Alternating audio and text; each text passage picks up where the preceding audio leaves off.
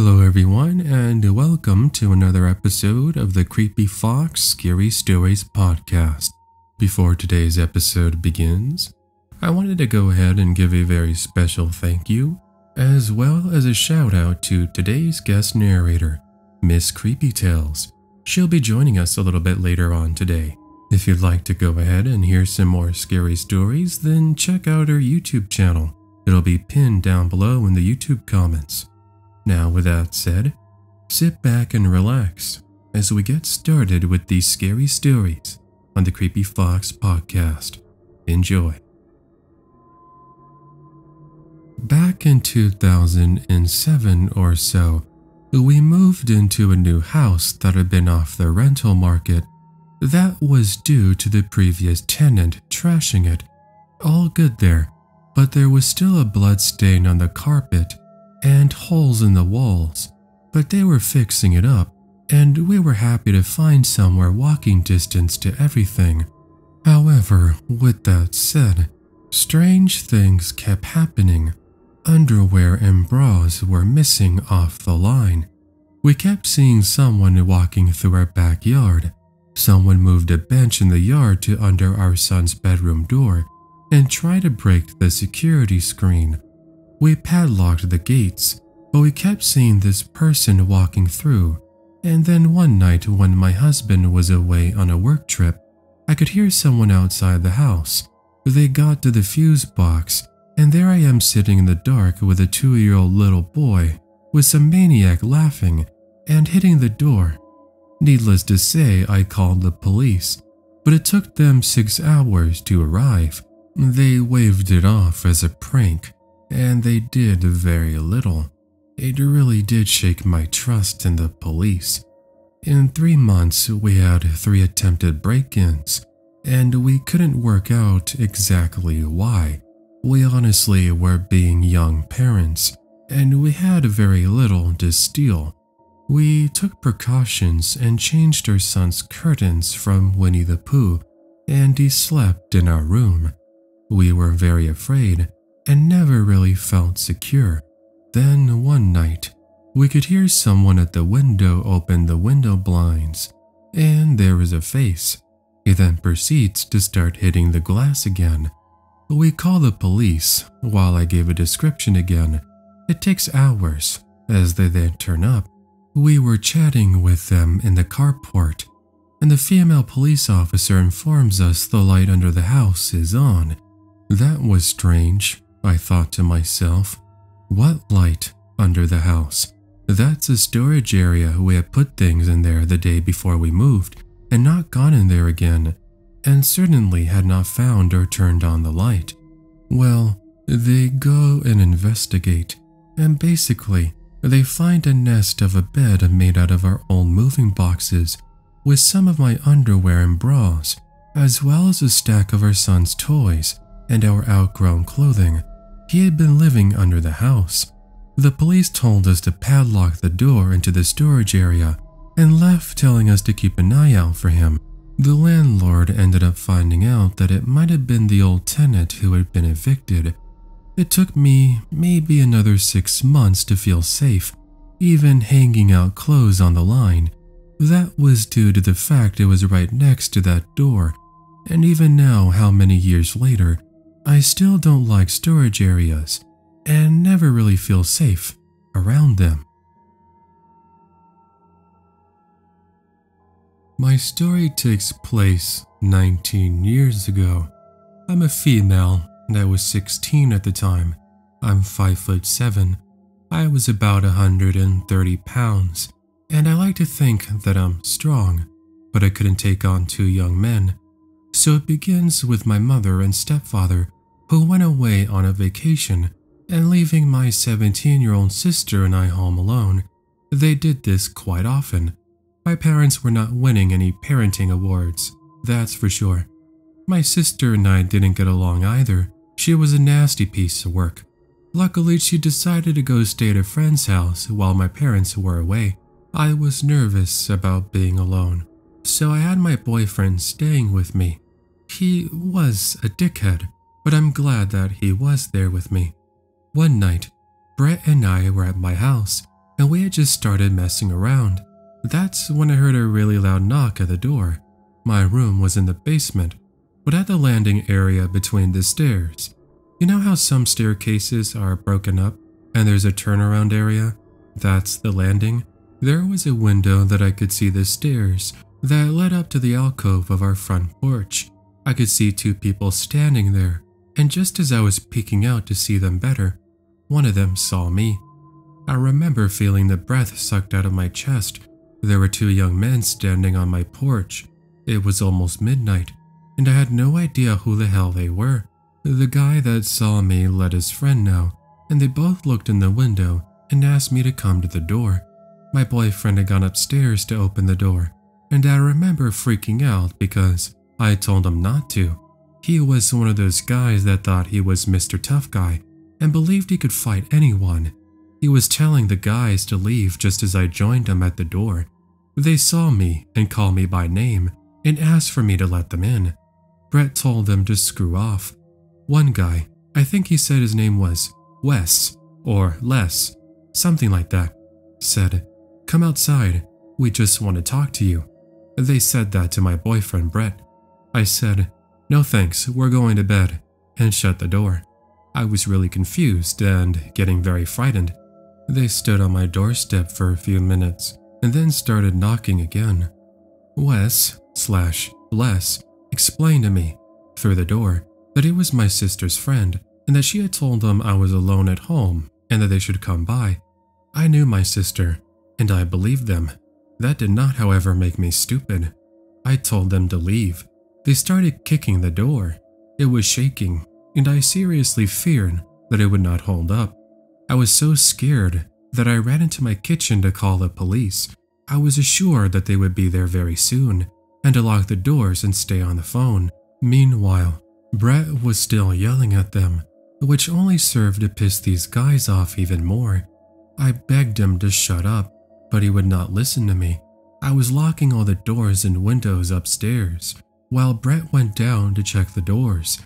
Down in the basement, there was a huge mudroom area, and it had a thick wooden door made of 2x4 planks, kind of like a barn door. The door had a big old lock on it, some spring-loaded turnbolt, and also had a plank to set across it, sort of like a barricade. One of the guys was pounding on this door, and Brett heard him tell the other to go try the back door. The stupid door was one of those 1960s things that had a happy little square window right at face level with a little curtain across it.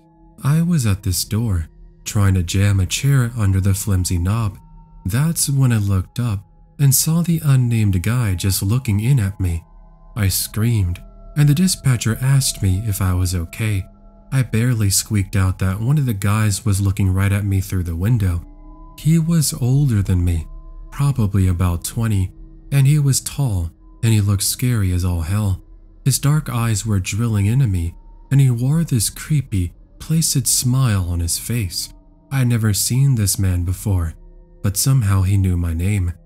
He tapped on the window with one finger, never breaking eye contact, and said, "Becky, let me in." I couldn't breathe. The knob was rattling as he was messing with it. He said again, "Let me in, Becky. I just want to see if you're okay. I just want to talk." He stared at me. I didn't say anything. I was just 3 feet from him, with my back pressed to the fridge, when he suddenly started beating on the door and screamed, "Let me in this house. If I have to break in, I will kill you both, so just open the door." He looked maniacal. Then there was a loud knock at the front door, and then the man went silent. He gave me the most hateful sneer I'd ever seen. I heard shouting, and he ran down the back stairs and into the woods along the back of my yard. Brett had gone to the door. It was the cops. There were 2 female officers at the front door, and one was just starting to raise her voice, asking where I was when I came to the door. I was so relieved. I started sobbing. I told them they had run away through the woods. Luckily, the woods were not deep. They actually ran along the bank of a large river, and there was a bridge just up from where the woods met the road. One officer ran around the back, while one stayed to get a description and take my statement. Officer number 1 came back and spoke to officer number 2. She said she saw them running across the bridge. They then both left in a hurry, hopped in the cruiser, and sped off. I myself was still crying and shaking, but I was absolutely furious at Brett for riling them up. Well, I went to make myself some tea, thinking of all the ways I could kill my sister when she got home. I had so much anger, fear, and adrenaline pumping through me, I could have ripped her to shreds at that moment. 20 minutes later, the cruiser came back. There were 2 guys sitting in the back seat, and the officers wanted me to confirm it was the right guys. I looked through the window and saw them. They still looked terrifying to me. They were in cuffs and could not get to me, but I would not get close to them. Neither of them would look at me, but I did confirm it was them, and we spoke a bit. I told the cops about my sister, suggesting that these 2 men should come see me. Officer number 2 kind of mumbled, "What a bitch." I had to agree. I pressed charges for attempted forcible entry, property damage, they had broken a window in the living room, trespassing, disorderly conduct, and attempted assault. Initially, they both pleaded not guilty, but later admitted to some of the charges. They both got 18 months in jail and were forbidden to contact me or my boyfriend ever again, and to be at least 500 meters from me at all times. I never heard from them ever again. Needless to say, I confronted my sister about it, and of course she denied it, and then laughed about it. She laughed at me. She was an awful person. Now I have no idea what their true intentions were, as they maintained that they were just there to talk to me, but I'm thankful I didn't have to find out. So, 2 strange to me guys who just wanted to talk at midnight. Let's not meet.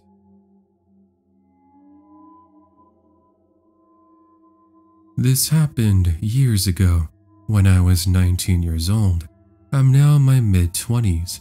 I still remember this very clearly because of how creeped out I was. Back then, I was living 600 plus miles away from my parents in a different state. Even though there was a distance, my mom and I still talked on the phone at least twice a week, and we were still really close. So when we found out her cancer was back, I didn't think twice about dropping everything to drive down to see her. A plane ticket would be too expensive, and I had a 10-year-old Toyota that might have been a bit beat up, but still got me from point A to B cheaply and quietly. My parents weren't thrilled at the idea of me driving the 11 hours by myself, but my mind was made up, so they offered me a deal. I would stop at a rest stop every 2 to 3 hours and stretch my legs and call them, and in exchange for this courtesy, they would pay for my gas. If I didn't call within the 3-hour window though, they would assume I'd been in an accident and call me repeatedly, interrupting the audiobook/podcast they know I would have on. But I accepted the deal. So that's why I was at this particular rest stop at 2:45 a.m. This was actually one of the nicer stops, well lit, multiple vending machines that didn't have huge cages around them. The payphone was also not broken, and it looked clean. There were a couple of cars there with people sleeping in them. I still had 15 minutes before I had to check in with my parents. I got out of my car and stretched, and then almost jumped out of my skin when I heard a man's voice right behind me. "Miss, can I ask you a favor?" I turned around and he's leaning against my car. I have no idea how he got there so fast, as I didn't see him when I parked, but there he was, uncomfortably close to me. He looked like in his 40s. He didn't look dirty or twitchy, but he was too close. His body language didn't scream threatening, and even though I was 19 years old, barely over 5 foot, and at that point in my life, 110 pounds, soaking wet, and even though I had already binged a lot of true crime media, I knew the dangers of a girl my age alone at night with an out-of-state license plate. My dumbass asked what he needs. He told me that he accidentally locked his keys as well as his phone in his truck, and could he just borrow my phone real quick to call his friend. It will just take a second and it would really help me out. I almost handed him my phone. I was reaching into my pocket to hand it to him. No problem. And then I actually looked at his face. Like I said, this rest stop was surprisingly well lit, and the sky looked really normal, except for his eyes. He had dead shark eyes. You know what I'm talking about. It's the Ted Bundy, Dick Cheney actress in a Glade commercial who is trying to convince us she's in love with a dumbass who doesn't know how air freshener works eyes. They're smiling, but the eyes are vacant and creepy and staring way too hard. I got that feeling, that runaway feeling, I guess you could call it. I knew immediately not to hand this guy my only way to call for help, so I put my best customer service smile on and I told him, "Oh my god, I'm so sorry, but I don't have a charger and I need to save all my battery for the tracking app my parents have on my phone, and I need that juice to call my parents, which I actually have to do right now. But good luck anyway." I then turned and walked about 20 feet away, and he doesn't leave. He was still just leaning against my car, watching me. Now I didn't know what to do. I didn't want to leave him alone with my vehicle because it creeped me out and he has a serial killer face. So going to the bathroom is out of question, but I also wanted to get away from him, prove I'm not going to help, and maybe he'll leave. I could technically get into my car, but I would have to get really close to him unless I crawled over my passenger side seat, and he's not moving. So I did the first thing that popped into my mind. I called my dad, and my dad, for the first time that night, didn't pick up the phone. When I heard his voicemail, I glanced back. The guy still hadn't moved. He's still just staring at me. So I faked a phone conversation with my father. I angled my body so that the guy couldn't see that I had hung up the phone and loudly said that I should be home in about 30 minutes, when in reality I was still at least 4 hours away. I mentioned exactly where I was and reassured the fake caller that this was a good rest stop with plenty of lighting and a couple of visible security cameras. The guy still hadn't moved, and I'm running out of steam on this fake conversation. In the years since, I've thought of all the things that I could have said while pretending to talk to my dad, but in that moment, I was beginning to seriously freak out, and my mind went blank. So I hung up, and I didn't know what to do. I had hoped the fake phone call would scare him off, but he was still leaning against my car.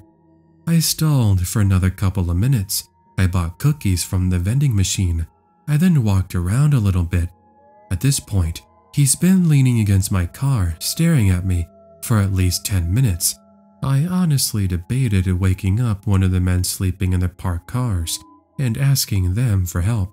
But just the thought of having to wake someone up to help me get into my own car really annoyed me enough that I stopped stalling and headed back to my vehicle.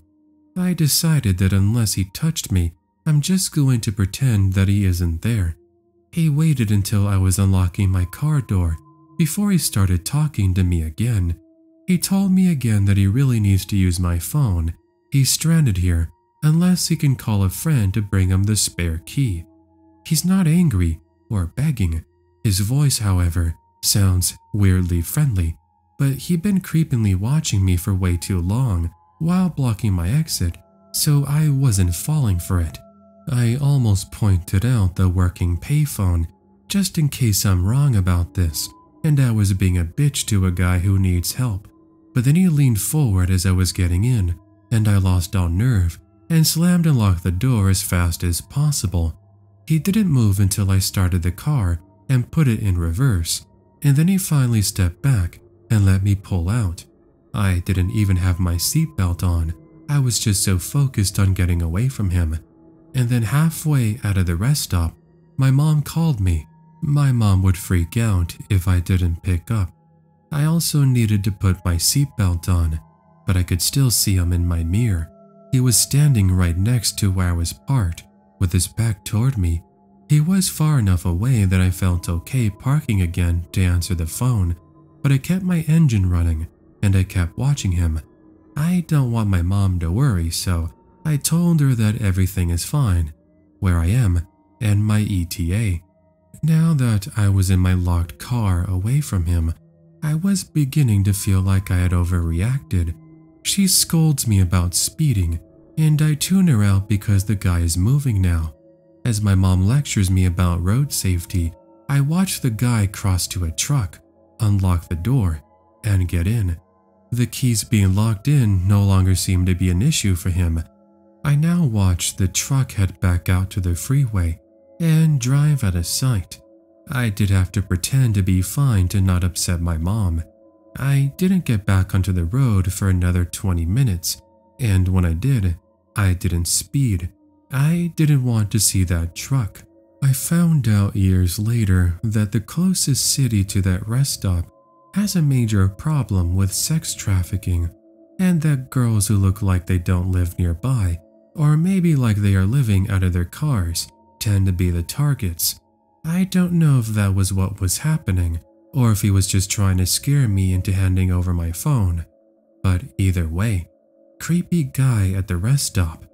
Let's not meet.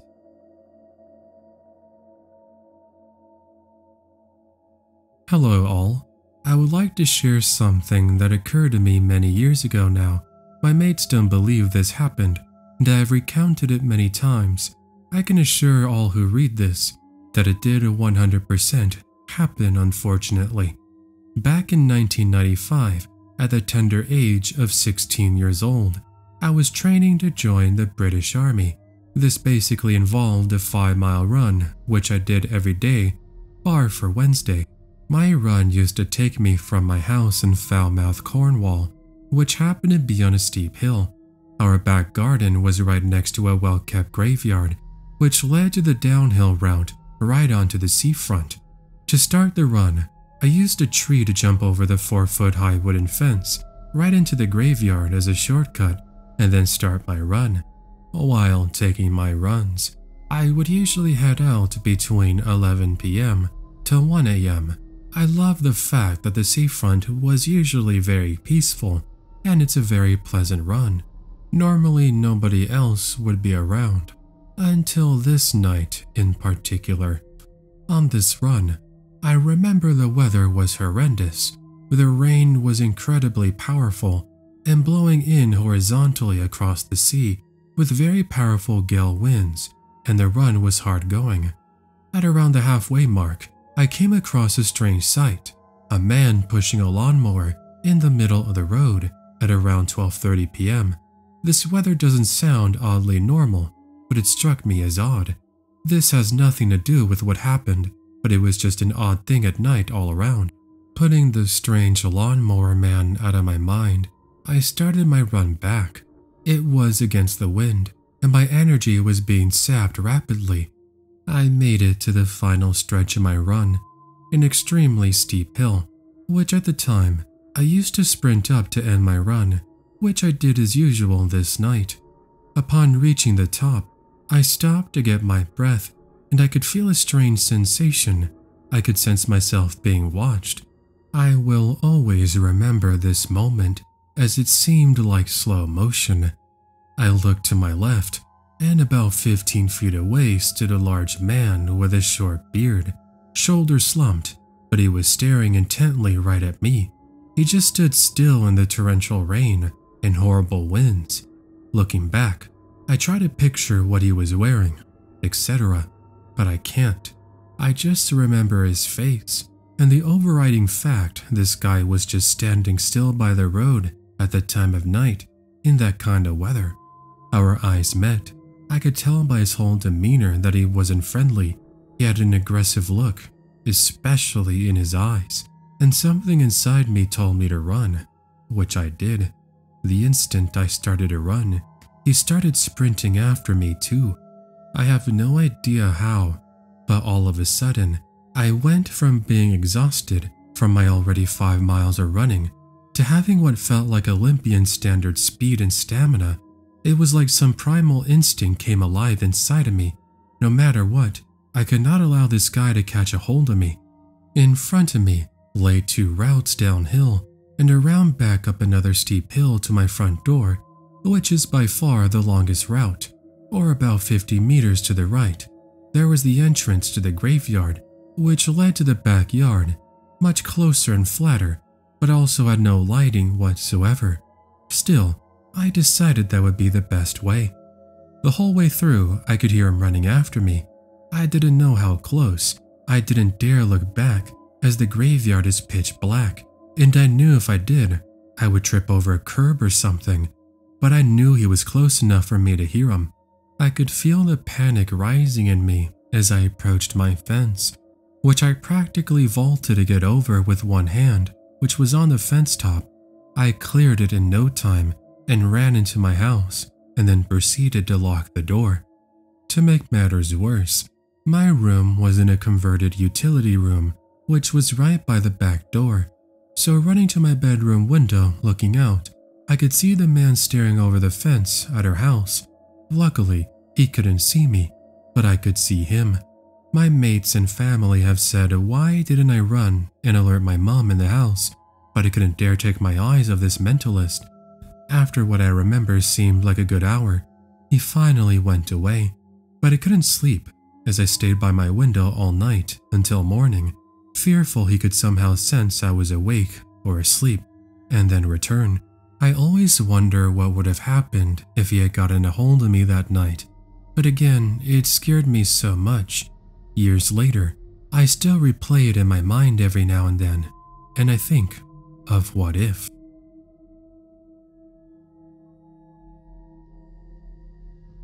As part of my degree, I was doing a placement year in another city a little over a year ago. This was a city where I didn't know anyone, and so I moved into private student halls. The halls were arranged into flats of 5, so there were 5 en-suite bedrooms and then a shared kitchen. The keys were electronic, and so your key would open the door to the building, the door to your flat, and the door to your bedroom. 3 of my 4 flatmates were international students, 2 girls and guy, none of which particularly spoke good English, and they all kept to themselves a lot. They were perfectly friendly whenever I ran into them, but it was rare that I saw them, and we didn't chat much beyond generic small talk. The 4th flatmate was a really outgoing guy. I saw him a bit more often, and he was chattier, but given that none of the others really socialized, he made friends with people from other flats, and so he wasn't about much either. So this meant I was living in a flat with 4 strangers, and because they were all students, and I was working an 8 to 6 job, we didn't see much of each other, and we never really talked either. It wasn't an ideal arrangement, but it worked fine. I had friends at work. Sometimes I went out with them, and some good Tinder fortune meant I had a boyfriend that would come over pretty often. So I was pretty settled. I pretty quickly got into a nice routine and days where I had no evening plans. Come home, shower, make food in the kitchen, and then retire to my bedroom for the evening. You always hear stories of dodgy flatmates that steal and or mess with people's rooms when they're out. Even though my flatmates seemed pretty nice and harmless, I'd always lock my bedroom door whenever I went out, but I always figured that there was no point in locking my room if I was in there. But one night I'd gone through my usual routine and then gone to bed reasonably early. At around 5 a.m., I'm awoken by the sound of my bedroom door opening. It takes me a second to wake up and realize what's happening, and then I sit bolt right up. Now this is 5 a.m. in winter, and so my room is pitch black, but the corridor light is on, so all I can see is the silhouette of a man standing halfway between the door and my bed. Hindsight screaming probably should have been the automatic reaction here, but I was so in shock that all I could do was repeat the questions, "Who are you? Why are you here?" over and over. This probably only lasted for about 30 seconds, but when you're frozen with fear in the middle of the night, 30 seconds becomes so much longer. The guy didn't move or say anything. He just stood there looking at me before finally turning and calmly walking back out of my room. When I was finally able to move, I turned on all the lights, I locked the door, and called security. They didn't answer. I left a message and never heard anything back. To this day, I have no idea who the man was or why he was there. If it was one of my flatmates, it could only have been the outgoing guy, because he was the only one tall enough to be the man in my room. The thing that still really spooks me out, however, is that if it was a simple mistake and someone got the wrong room, which I've had happen in other places I've stayed in, then surely he'd just apologize and leave as soon as they'd open the door. If he had been there to rob me, then again, surely he'd have panicked when disturbed and ran. But the fact that he just stood there and looked at me still sends chills down my spine.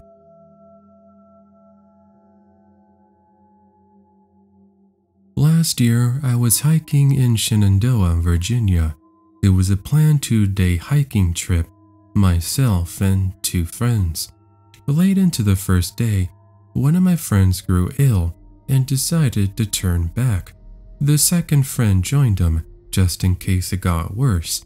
They told me to go on, and seeing as I'd been looking forward to the trip, I did. As evening approached, I came upon a clearing in the forest. On a table surrounded by tools and several cans of spray paint was an elaborate dollhouse. It was large, perhaps 3 feet tall. Its walls and windows were open, as if it had just been built and was drying. That lingering smell of spray paint still hung in the air around it. On the back of the house, a photo had been affixed. It was a family picture, old, perhaps taken in the 1980s. Everyone in the picture looked very uncomfortable, like they didn't want to be taking the picture, or were forced to. Not scared, just very uncomfortable. I left it and continued on so that I might reach my planned campsite by nightfall. The wind had picked up considerably. In the distance, I heard a branch give and fall, crashing to the forest floor, startling me. I found my campsite, but was a bit unnerved by the dollhouse in the middle of nowhere. I realized I didn't want to camp out in the open, where whoever was working on it might stumble upon me. I had one of those little one-person tents that stand just tall enough for a person to lay down in. I set it up behind a thick stand of brush, one side blocked off by a tall stand of rocks. I was glad for this, because not only was I now hidden, but the rocks effectively blocked the heavy winds, which had now turned cold, as the frigid air then tumbled down from the mountains at night. The sound of the wind-churned forest was relaxing, and I think I fell asleep right away. Now, have you ever been awoken by a loud sound, and you're unsure of what it was exactly, but some remnant of it echoes in your mind for a moment after waking up? That's what happened to me sometime later in the pitch dark. I had the sensation that somebody was near me. I listened intently, trying to hear over the wind. I then heard a man's voice somewhere in the distance, harsh, rapid, then becoming softer. He was too far away for me to discern what he was saying, but close enough that I could hear inflection and cadence.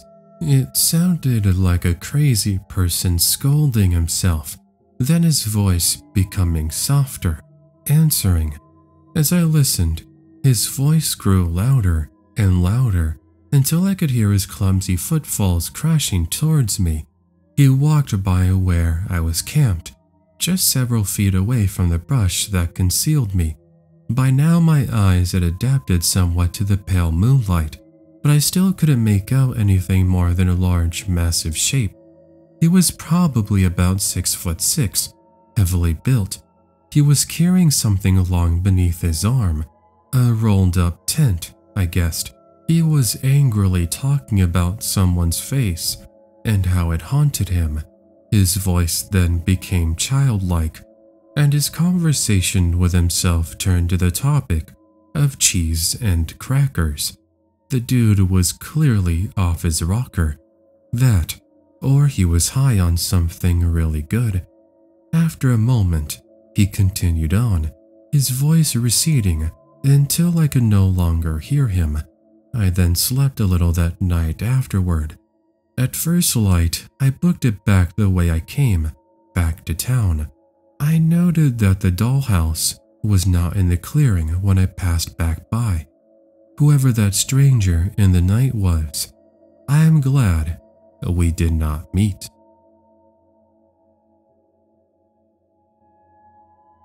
This happened years ago when I was barely 14 years old.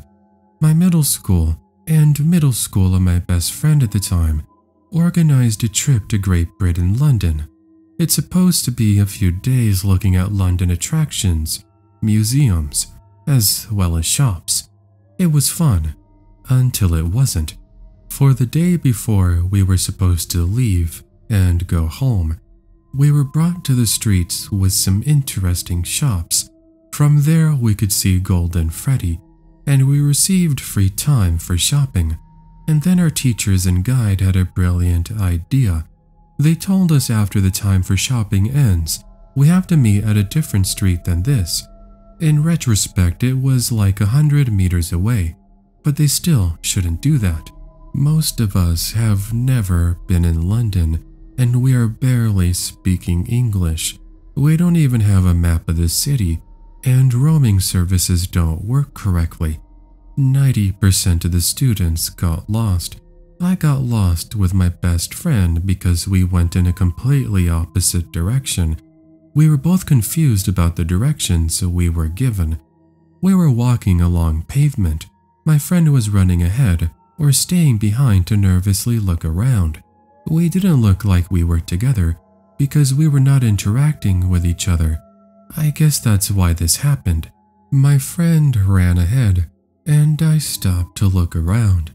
That's when I saw a black car approach me and matched my speed. I started to feel like this is a scene from a movie. It was broad daylight. There were a lot of people around, and no one reacted. I was confused and didn't know what is happening. Then from the car stepped outside a man and said, "You are nice. Come with me." Then he tried to grab me. The car was still running, so I suppose that somebody was still inside it. I was stunned. I did not believe that this was real. At that moment, my friend ran to me from behind, grabbed me, and then dragged me away. We then ran and tried to lose tail of the man and the car which was following us. After some time, we stopped, and my friend nervously cried, shaking me and screaming why I didn't move when the man tried to catch me.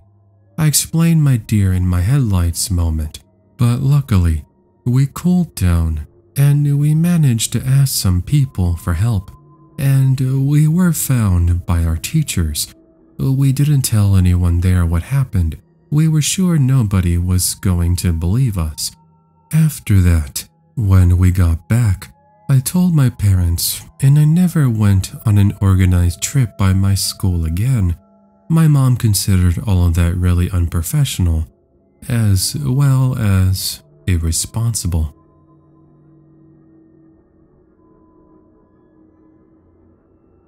I'm a 17-year-old high school guy with a weak body. I live in a small town in the Philippines, and this town is surrounded by a rice field with a highway going straight across it. I hope you get what I'm saying. Part of my usual weekend routine is going jogging early in the morning, sometime around 5 a.m. My usual jogging route is from my house, somewhere in the middle of town, to a small hill with a wonderful view of the town in the morning. To reach my destination, I would have to jog on the side of the highway. From time to time, a fog that would last an hour would appear in the highway, and once you're inside, you could only see 10 to 15 feet before it all goes white. So one Saturday, I decided to jog. I invited one of my friends, same age as me, to join me since he follows the same route anyway. We left home at 5 a.m. and proceeded to the highway.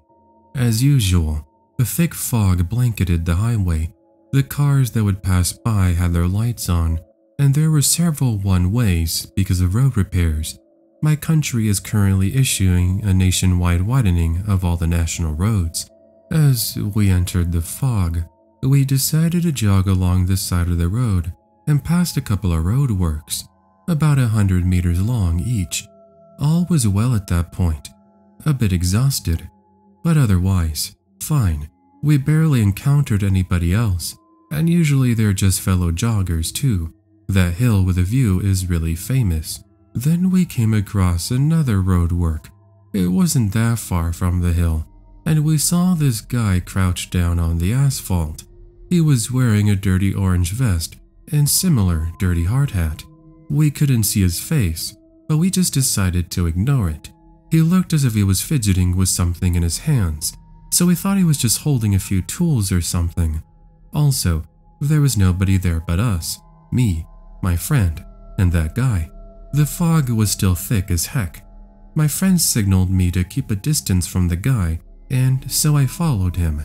When we got closer, we heard him humming a strange tune under his breath, which in itself wasn't that weird. But boy, we were wrong. As we got closer and closer to the guy, he started acting erratic. He stopped for a moment as I passed him. Then he started laughing. It wasn't a regular laugh, mind you.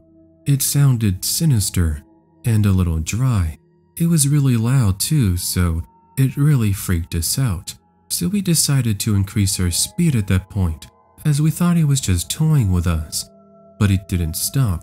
He just kept laughing and laughing, and we knew it was beyond a prank.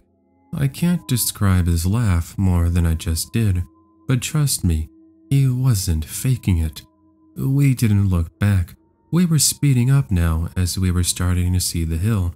I was gasping for air, but I didn't know what would happen if I stopped.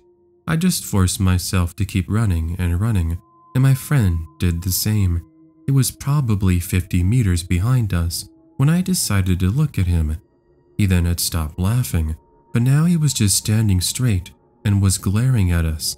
He then called out to us, in my language, in an enraged tone. That's when adrenaline kicked in. I just ran and ran until we reached the hill. In hindsight, I don't know how I was able to push myself that far for so long. When we finally arrived at the top of the hill, we were exhausted.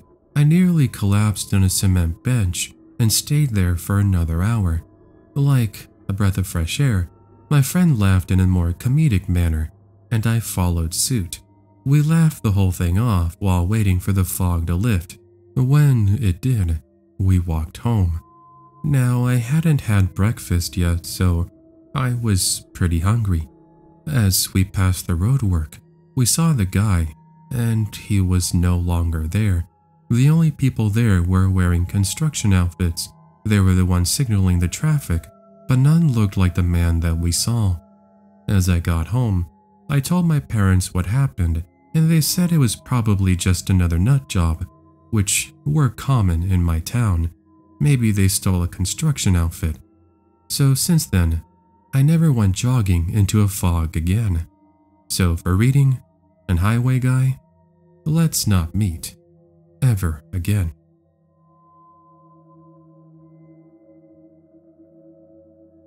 I've never really told this story before, at least not completely, but it's something that I still think about from time to time.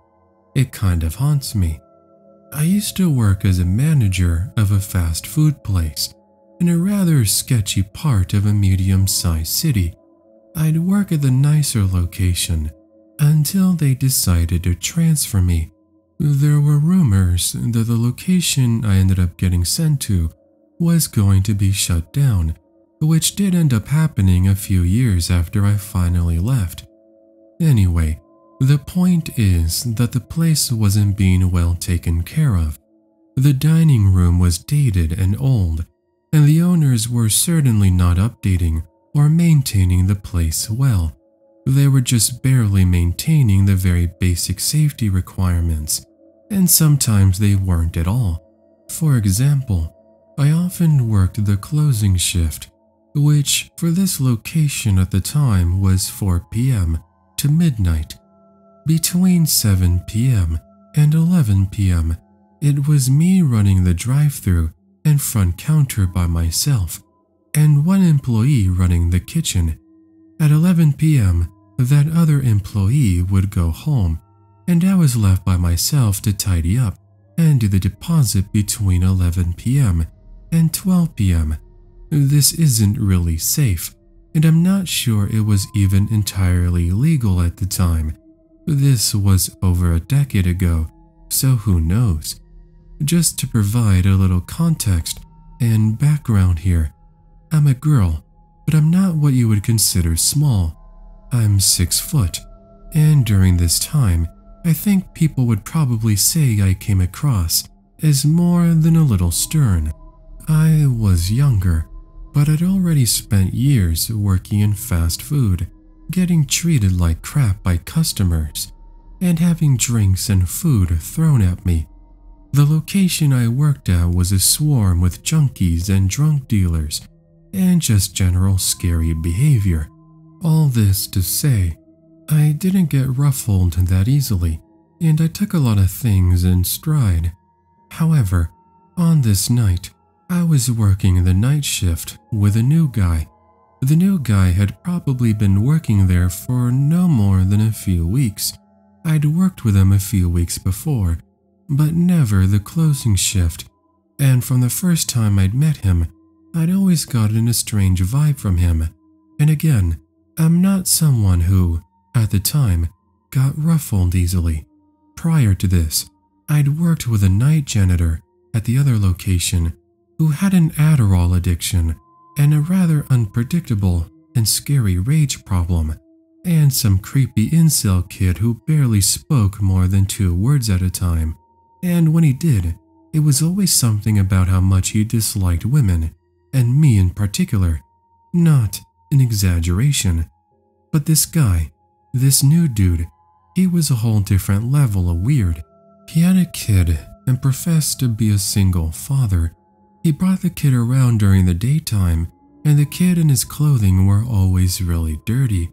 Like, really dirty. And not only that, but the kid also occasionally had bruises on his head and arms. The kid was a toddler, and I know that toddlers can get into things, but one look at the kid, and I knew that those bruises were not from just a little kid messing around. I never saw the guy behave aggressively towards this kid at all, but I don't know, it was just a feeling, and that feeling translated into other things. I don't know, he was just creepy. Now, it wasn't one thing in particular, it was just a feeling I got when I was around him. He was medium height, stocky young guy. He was totally average in every way, but he just had a vibe about him. He was always friendly, never rude or aggressive, but his eyes were just lifeless, for a lack of a better descriptor. Anyway, on this night, I think he might have been called in to cover a shift for someone else. I was in charge of making the schedules most of the time, and I was pretty sure I wouldn't have scheduled him to work a closing with me, since I found him so off-putting. The first part of the night was fairly normal. I ran the drive-thru and the front counter, and he ran the kitchen between 8 to 11 p.m. He was talking to me, on and off, between orders. He was telling me about his ex and how he'd come to be a single father. Apparently, the mother of his child had a drug problem. In hindsight, I think a lot of what he said was meant to inspire sympathy. He really laid the troubled tale of him and his son on thick, but at the time, I just felt a little bit bad for both of them, especially his kid, who I suspected was being abused. However, Despite being seen as stern, I was definitely still young, as well as naive, when it came to manipulative people. He told me that he had moved to the city and immediately had trouble finding work prior to getting the job at the place we worked at. He said he'd been running out of money and was behind on rent, bills, and didn't have any formula for his son. At the time, I think I just empathized with him and said that sucked. We were both working in fast food, and I thought it was obvious that neither of us had any money. The place was bare bones minimum wage, and I was barely getting by with 3 roommates and only pretty much eating the free meal I was given from the restaurant every day. Anyway, he laid it on thick all night, but I don't know that I was really paying all that much attention to it. People tended to ramble when working the late shift, and I'd gotten used to listening to people who spontaneously talked about their personal problems.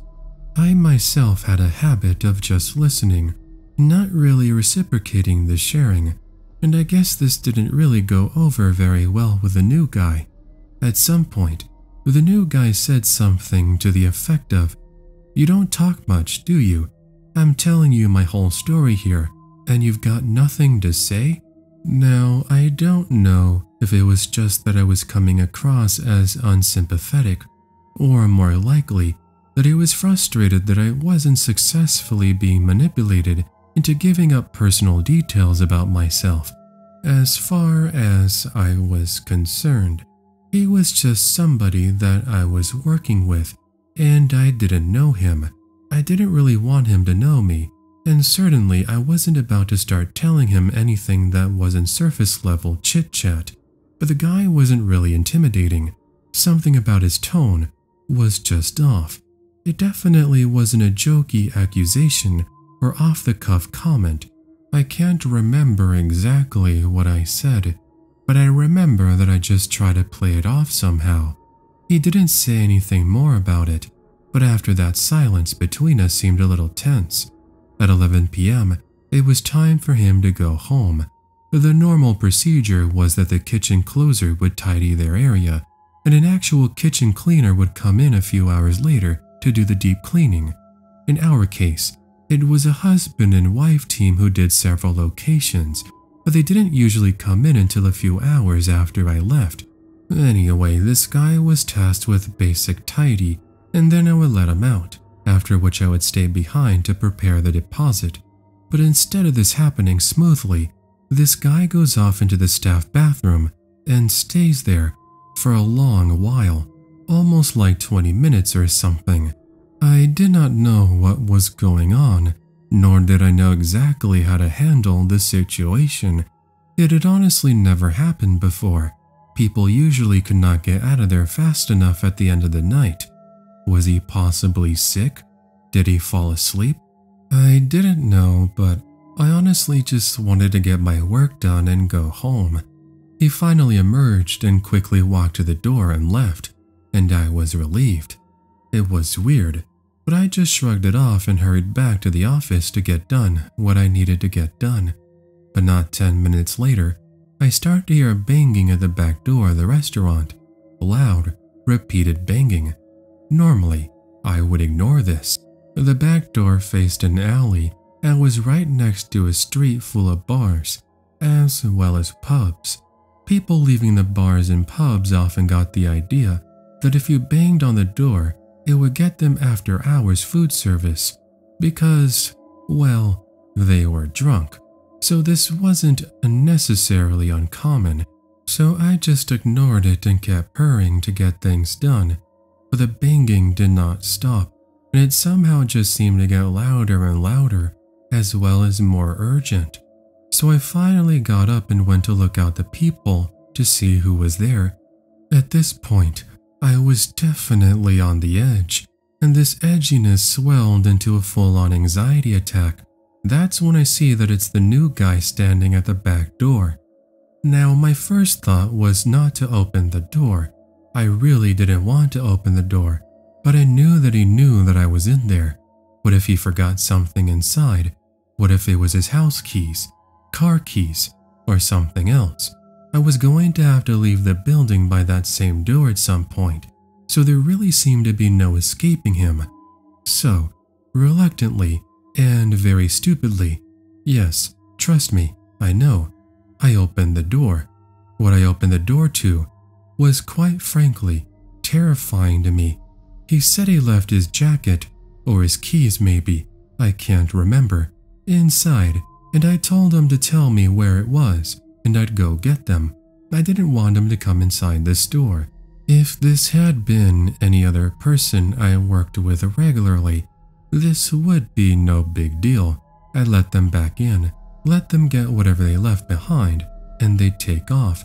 But I instinctively knew I didn't want this dude back inside, in the dark, empty restaurant, with me. But new dude was not having it. He pushed past me and said he'd get it himself. Then he proceeded to shut himself in the bathroom again, and at this point, I just panicked. Instead of just staying there by the door, which in hindsight I should have, I rushed back to the office. Stupid girl, that's me, had left some of the cash I was counting for the deposit out. Question: what dummy would answer the back door at night at all, and especially with a till out? Well, this girl, I guess. This dumb girl. I managed to stuff the cash in the safe and lock it before he came to find me. The office was dark. It was summer, and the air conditioning was on full blast, but this dude was sweating a lot. I was taller than him, and I'm not a small girl, but somehow I just knew that this guy was about to hurt me. He was keyed up. As I watched his eyes dart around the office, I grabbed my jacket hanging on the hook next to me. I hadn't finished my deposit, but I was getting out of there. I didn't care how much shit I got in the morning from my work not being done. I smiled, and I told him that I was just leaving and that he would walk me out. I was really just trying not to show my panic. Whatever he had planned, I wanted to give him an out for him to rethink it. So I smiled, grabbed my purse, and started to move towards the door. New guy, who was standing in the doorway, did not budge. He started talking though, about his son, about the money trouble he had been having, and capped the whole story off with a request for a loan. From the tone of his voice, it was clear this was not a loan. He was demanding money from me. He said he would pay me back as soon as he got paid, and that I'd really be helping him out. I didn't know what to do now. He had me trapped, and I wasn't leaving the office or the building unless he allowed it. Or at this point at least, I wasn't leaving without a fight. Something told me that despite my height difference, I wasn't going to win. So I gave him money from my wallet, $50 I think. When I gave it to him, he said, "Thanks, you're really helping me and my son out. I won't forget it." But when he said it, he had no expression, no smile, no speech effect at all. He didn't seem grateful or even relieved, just dead eyes, arms limp at his sides. It was terrifying. To this day, I don't remember how I got him to the door. All I remember was shutting the door behind him, making sure the door was securely locked, and rushing into the office to burst into tears. I didn't finish my work, but I stayed in there until I could force myself to leave out the same door. I was sure he was going to jump me when I left. The thought never occurred to me to call the cops. I don't know why. I guess I just felt like nothing serious had happened yet. He'd asked me for money, and I'd willingly given it to him, despite the fact that I felt I had no choice, and I had been scared shitless. I only saw him one more time after that, but neither of us ever mentioned that night, or the money. I don't know why I didn't ask for it back. I think it was embarrassment, or scared, or both. I don't know. I don't think I've ever told anyone in my life this story, or at least, I definitely left out the part where I gave him money and never got it back. Pretty quickly after that, he stopped showing up to his shifts, and I never saw him again. I don't believe in throwing words like psychopath around. I think people overuse psychological terms like that making them just synonymous with anyone who is just horribly behaved. And there are a lot of varying degrees of terribly behaved people in this world. That is unfortunate. But after taking a lot of abnormal psych classes, I can say that there was definitely something about this guy's effect that was just wrong, for lack of a better term. I'd smile, he'd smile. I'd frown, he'd frown. It was almost like talking to someone pantomiming my emotions. Maybe I'm just remembering it that way because it was such a terrifying experience for me. But the truth is that I've never been comfortable talking about this event, and to this day, when I do think about it, I feel just as uncomfortable as I did the day it happened. That was more than a decade ago. So to the new guy, let's never meet again. P.S. The head manager at my restaurant did make an anonymous call to child services about the guy's kid, unrelated to my incident. Obviously, I don't know what, if anything, came of that. I'm going to warn you now. This story is a bit long, and it's quite a doozy, so grab some popcorn and perk up those ears. This happened about 6 years ago now. I'm 27 years old currently. Having said that, I apologize if there are small details missing or that I don't remember. I had gotten out of a 3-year relationship that didn't end particularly well. Now, I didn't want to be one of those girls that made her way through a friend group, if you can catch my drift, so I wanted a change of scenery. Thus, I decided to try my luck on a dating site called OkCupid. I know, terrible idea. I'm well aware of that now, but hindsight is always 20/20. In my mind, most of the dating sites are a cesspool of incels, catfish, or desperate people. To my surprise, I actually went on several decent dates. No red flags, creeper vibes, or weird feelings whatsoever. Luckily, I made my mom aware of what I was doing, so whenever I'd go on a date, she'd know where I was and when I was going to be home. Mama didn't raise no idiot, right? Wrong. This is when I came across Dennis's profile. He seemed chill, kinda cute, and somewhat interesting, so I sent him a message. He was playful and had a sarcastic sense of humor, right up my alley. I decided to give him a shot. We met at a coffee shop, and we had some very engaging and interesting conversation. Dennis was 5'9", normal build, balding, with reddish hair and glasses. He definitely gave off some nerd vibes. He started off by asking, "What are you looking for?" I gave my normal response. I'm wanting someone who is sweet and caring, but also funny and intelligent. Something along those lines. Nothing groundbreaking. Cut me some slack. I was young. I realized later that giving this sort of response was going to be the beginning of the end. Dennis and I went on a couple more dates that were unmemorable.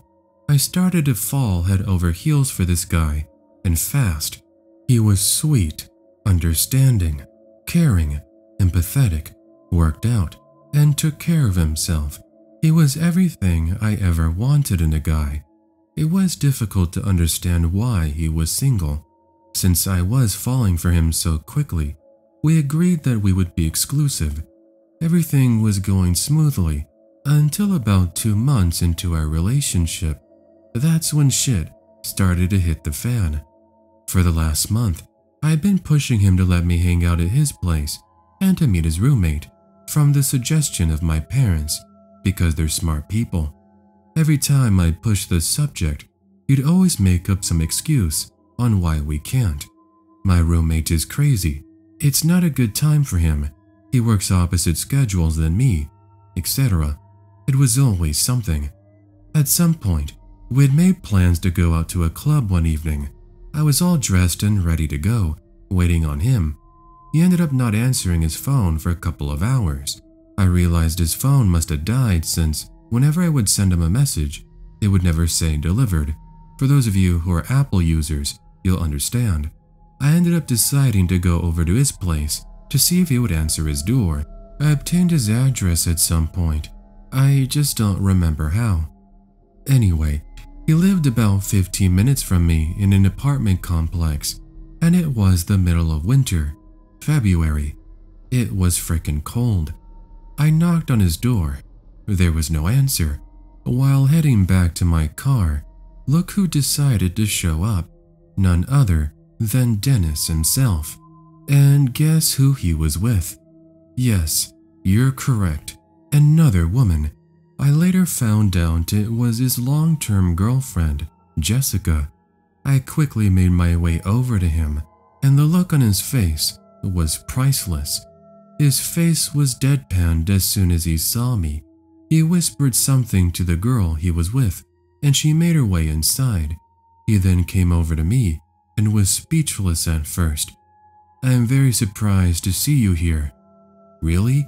We had plans, remember? I wanted to see if you were home." "I do remember.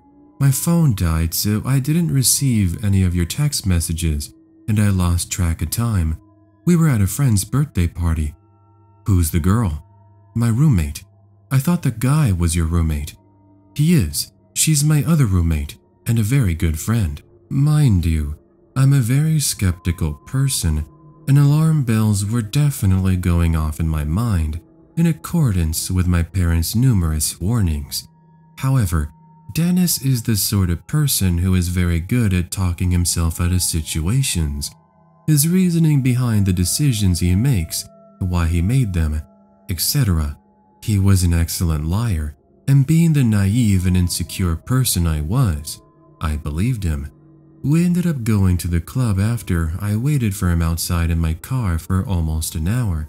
I didn't think about it too much, since I was getting what I wanted, and nothing was said about his girl roommate.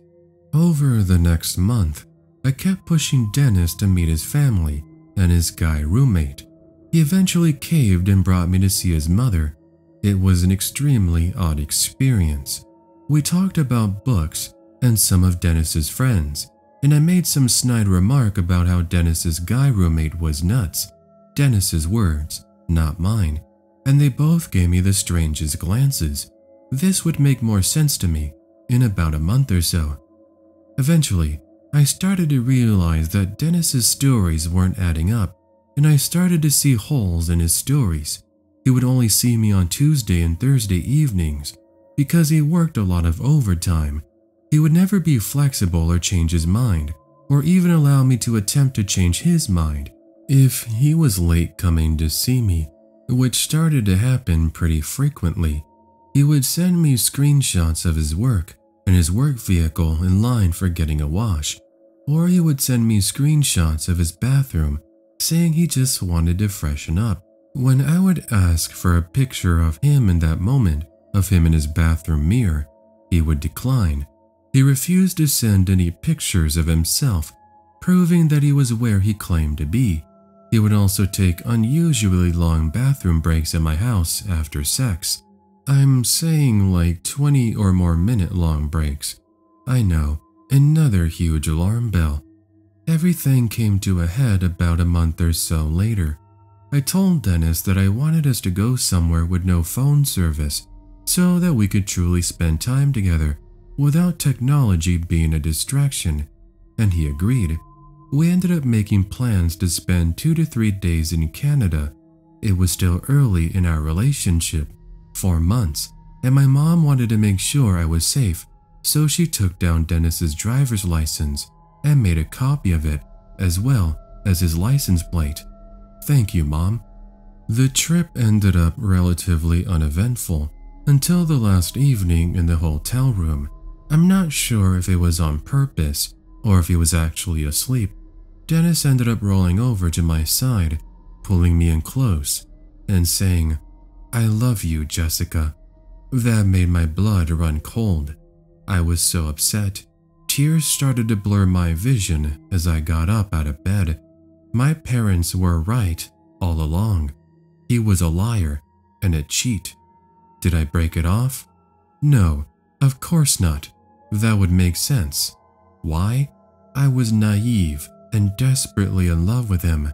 I also didn't want to admit it to myself that I had been played or that I was the side chick. So I acted as if nothing was wrong and that I didn't hear what he said that night. Of course, it didn't get rid of the aching feeling that I had for several weeks. I began to have bad anxiety and panic attacks on my way to school because of that bad feeling in the pit of my stomach. Dennis was constantly lying to me, and I mean constant. It was so bad that I ended up starting to feel angry. I let that feeling simmer for a couple of days until I decided to do something about it. When realizing that you were right all along and things weren't just a strange coincidence, it's very bittersweet. On a freezing March day, after an exhausting day at school, I wanted to get rid of the nagging feeling in the back of my mind once and for all.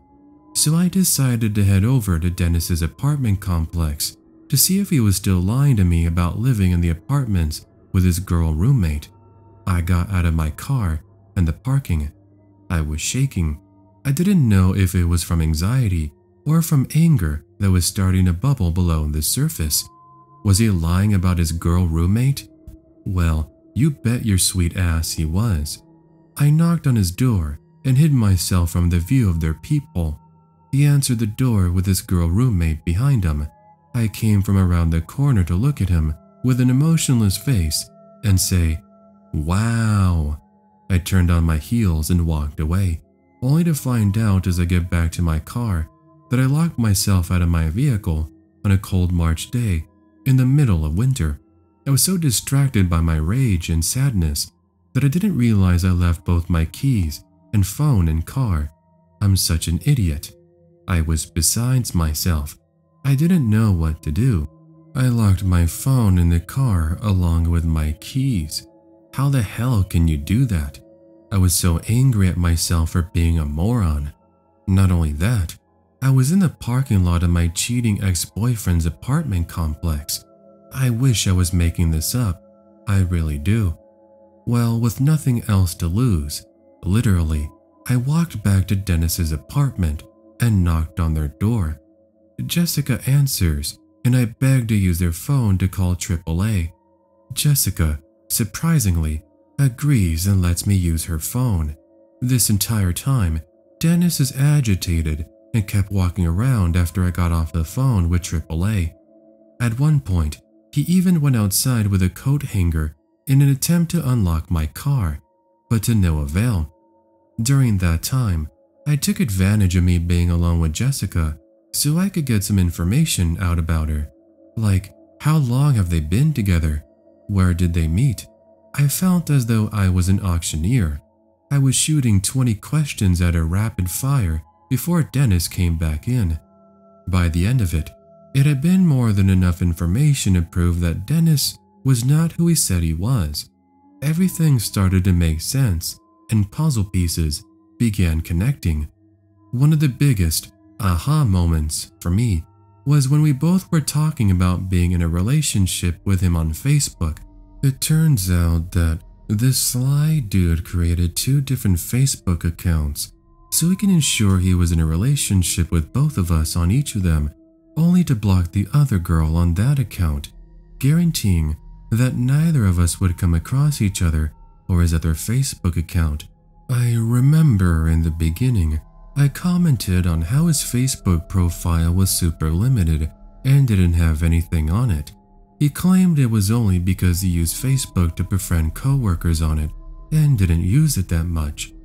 Anyway, near the end of our conversation, I tried convincing Jessica that Dennis was a pathological liar and didn't care about her. It was at this point I realized that Jessica could have been aware of everything that Dennis was doing and was in on it, or she was just that naive. I tried texting her after I left their apartment to try and talk some more sense into her, but it was useless. Dennis was with her alone and was a master at skewing and spinning stories. Unfortunately for him, I had one more trick up my sleeve. Over the course of the next week, I spent my remaining few free hours I had, if I wasn't studying or working, gathering evidence against Dennis. I did research on Dennis and Jessica through Google, but mostly Facebook. This is the scary part about Facebook if you don't have your privacy settings on lock. I found out who Jessica's parents were and decided to send them a message through Facebook with all the evidence I'd collected over the past week and a half against Dennis, ensuring that they would believe me and my story. When I say evidence, I mean photos of him and I, screenshots of conversations we had through text messages, pictures of him and I, etc. All of these pictures, text messages, conversations having timestamps to show that he was seeing me at the same time he was seeing Jessica. I was hoping they wouldn't write me off as some crazy ex-girlfriend or some psycho. Wishful thinking, am I right? The message is long, so grab your second bucket of popcorn. I have copied it verbatim from the original post that I sent several years ago. I have changed some information to protect my privacy and the privacy of others. Hello, insert Jessica's mom's name. My name is X, and I thought there was something you should know. Your daughter is being lied to by her current boyfriend, Dennis. I met him on an online dating site, OkCupid, and we spent the last 5 months together, but Dennis ended up lying to me about his life and everything about it.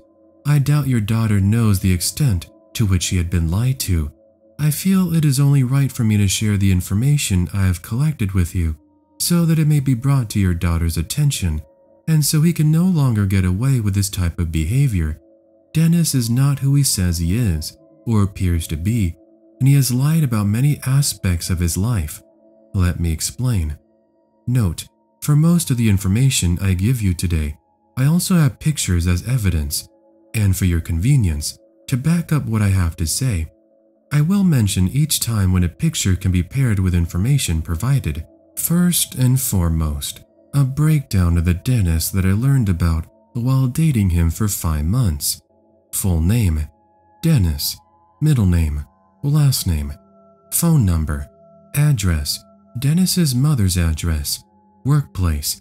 It includes details of his work schedule, as well as him working at alternate weekends, exact vehicle description with disguising features, 2 distinguishing decals on the back window, picture provided, license plate number.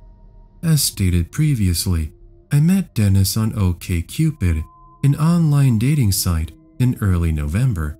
His online name was X, picture provided, which is also the same online name he used for Flickr.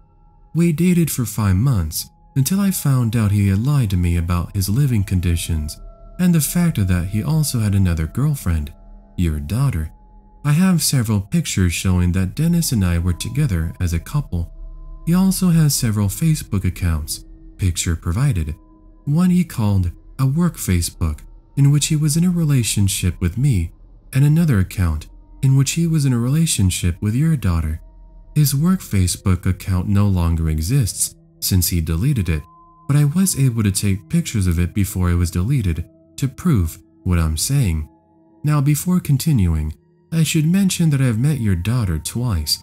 The first time was very brief, and Dennis told me that she was only a good friend.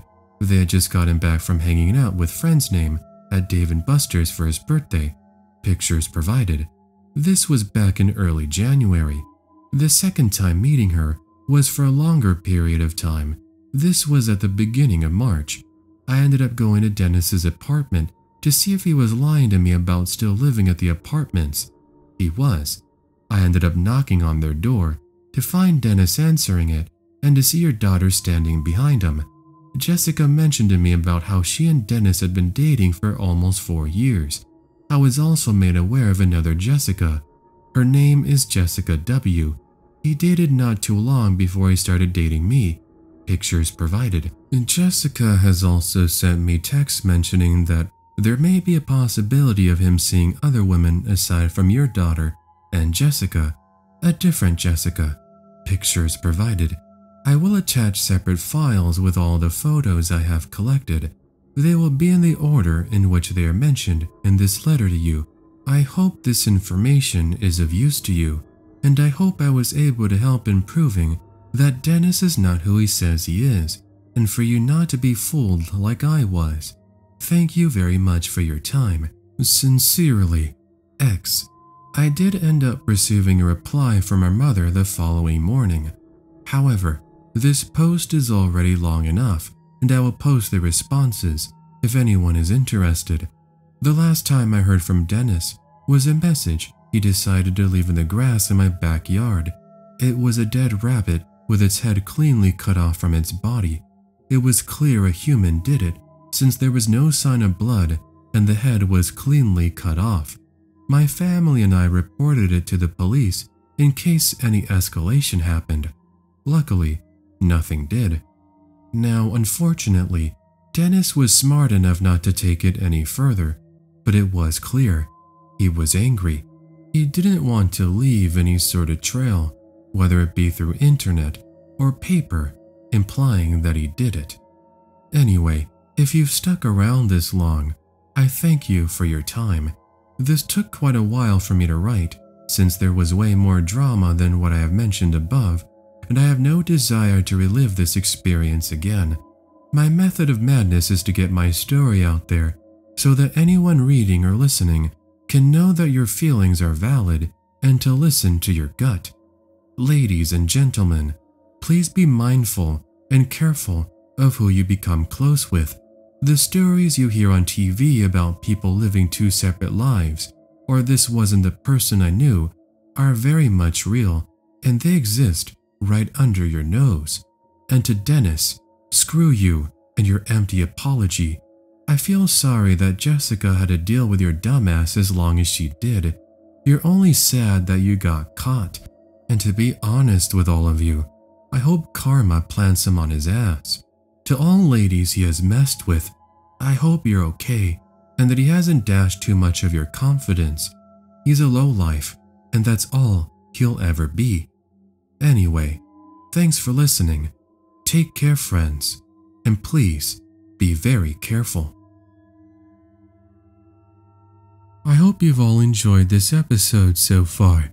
Wrapping up today's episode is Miss Creepy Tales with the final scary story. Take it away. I've known about this subreddit for a while now, but I have never gotten around to telling my own story, which of course, I never thought I'd have. And since it's long, I won't bother with a long intro.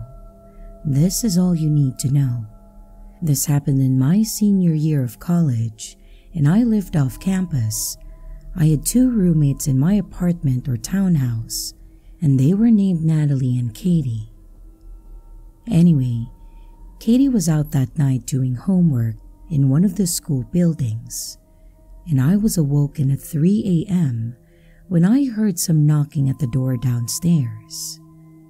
I thought that was weird, considering the hour, but I figured that somebody had the wrong place and then would realize it and then leave. But the knocking didn't stop though, and I lied in bed for a good several minutes thinking, yeah, they'll go away now. They'll go away and they'll get bored. As one might expect though, I started to grow confused and then kind of freaked out by this person's persistence. Then, the knocking turned into banging, and I couldn't ignore it anymore. Honestly, I probably should have called the police instantly, but it was the middle of the night and I was just confused. So I headed to the top of the stairs to see Natalie standing near the door staring at it. Her room was on the bottom floor, so she had just walked up to it. We exchanged the baffled look because what the heck, it's 3 a.m. and this is weird. Natalie called out and asked him who they were and what they wanted. "We're friends of Katie's," said the voice on the other end. who sounded male and about our age. We know her boyfriend and we heard she was feeling down, so we came to surprise her. That was already a weird story because again, 3 in the morning. But thankfully, Katie wasn't even home, so we both informed them of this. We said that Katie's not here and she's off doing something else. Good, they know now, so they're going to leave, right? They came here to see Katie and she's not here, so they will leave us alone and then we can go back to sleep. Just open the door. I know. If I hadn't called the police before, I definitely should have done it now. It was weird though. That night, I realized why people do stupid stuff in horror films. Not only had I been woken up out of nowhere, but it feels surreal to be in a situation like this one. Like, there's no way you could actually be in danger. That only happens in horror movies and true crime documentaries and unquestionable creepy stories online. It would never happen to me. I'm just a random, ordinary, boring person going about my business. I don't need to call the police, and I'm sure that this will get cleared up and everything will be fine. So yeah, Natalie and I did the stupid thing and then tried to argue with them. We told them again that Katie wasn't here, so there was no need for them to stay. Eventually, Natalie asked what their names were. Throughout the encounter, we made out 2 distinct voices, but only one gave us a name. And I texted Katie without telling him, asking if she was friends with someone with that name. And after a couple of minutes, during which we were still arguing with a stranger, Katie replied, "I am, but I don't think she knows where I live." That wasn't good, but even worse, she? The person on the other door had a male voice.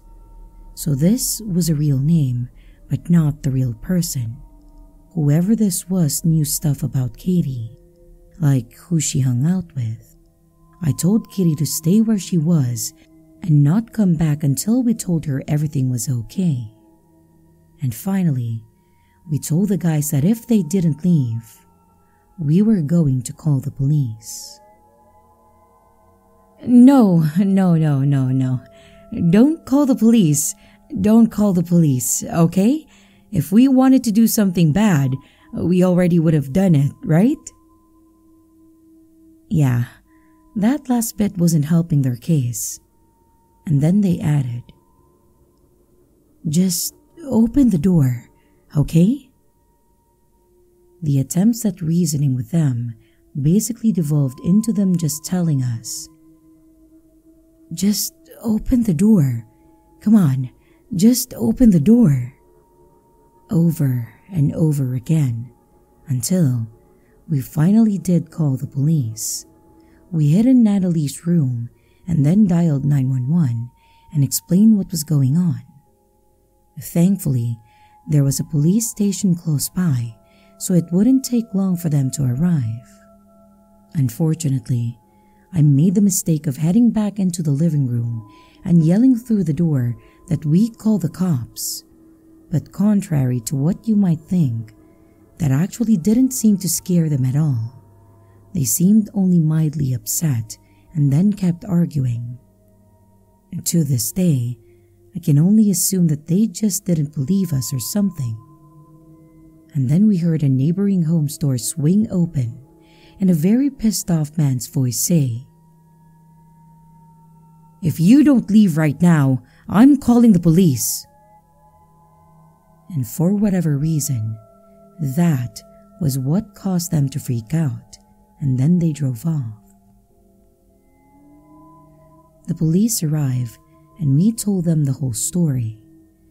Natalie revealed that a couple of times she had just barely peeked through the blinds of a window close to our front door, and she noted that there were two guys, but only one of them was ever at the door at any given time. They would switch, with one at the door and the other sitting in the driver's seat of the car parked out front, presumably for getaway purposes. So, yeah, that's reassuring. They also hadn't looked drunk, according to Natalie, and they definitely didn't sound like they were drunk. There wasn't much the police could do besides sweep the area a bit, but they told us that if the strangers showed up again, to immediately call instead of engaging with them at all. One of the officers did give us some self-defense tactics and told us what kinds of household items or chemicals would work best for self-defense. And after making sure that everything was okay and reassuring us, they left. And we eventually called Katie and then told her that the weirdos were gone. She arrived and was understandably a bit shaken herself. We sat down and asked her who might have known where she lived. She did know people who had come to the apartment, so some people certainly. But Natalie hadn't recognized the guys outside as any previous visitors. Worse, it turned out that not only did they know Katie's friend's name, but they claimed to know her boyfriend, even though he didn't even live in the state that we were going to school. She swore up and down that she didn't know anyone who would want to hurt her. And by this point, it was around 5 a.m., so I didn't even bother going to sleep since I was going to a workshop that morning. I told a lot of my classmates the story and it freaked them out too. And the entire day, Natalie and I jumped at every unexpected noise, every shadow, every random movement. And that night, it was hard to sleep. I expected to hear knocking at the door at any second. Thankfully, they didn't come back, ever. But that makes things more unsettling. In a way, I will never ever know what they wanted that night. Did they think we were hiding Katie? Was she seeing less than savory people in secret? Did they want to hurt her? If they did, why did they never give up and go looking for her elsewhere? Was all of that just an excuse to get into an apartment of young women? Did they want to kidnap us, hurt us, maybe rob us? Who knows? I try not to let it bother me, but I wish I knew if my life was in danger that night. I have the feeling that it might have been.